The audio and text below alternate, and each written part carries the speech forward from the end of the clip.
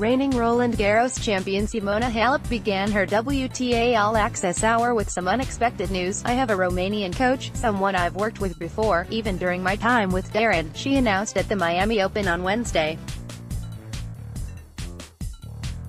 "His name is Daniel Dobre. We worked before Darren as well, so he knows me pretty well, and I feel happy with this decision." Halep began 2018 without longtime coach Darren Cahill, briefly working with Thierry Van Cleemput after the Australian Open before splitting after the Qatar Total Open. WTA Tennis.com informs, "I trust him, and we had a good collaboration in the past," Halep said of Dobre. "The most important thing is that I feel good with him.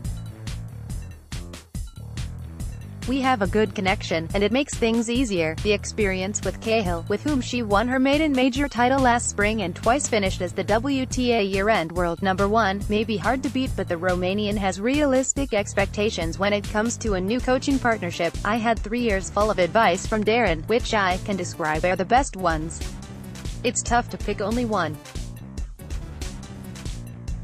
The fact that a coach trusts and believes in you, that's the best thing for a player to feel free and confident on court. I need to feel a connection, inspiration. You always want to coach with the best technique, but after 20 years of playing tennis, you can't change much technically or tactically. For me, the most important thing is connection." Halep also has a connection to the most recent WTA winner. "Watching Bianca Andreescu capture the BNP Paribas Open title last weekend, I watched some highlights.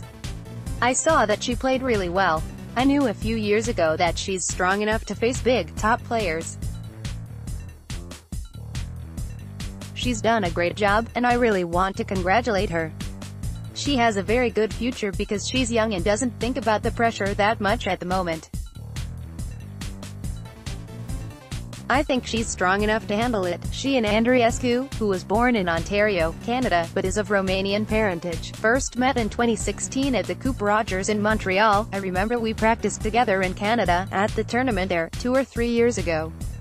I just remember telling her that she's strong enough to make the step into professional tennis. We only practiced, so I couldn't see a lot, but also I haven't faced her lately." File photo.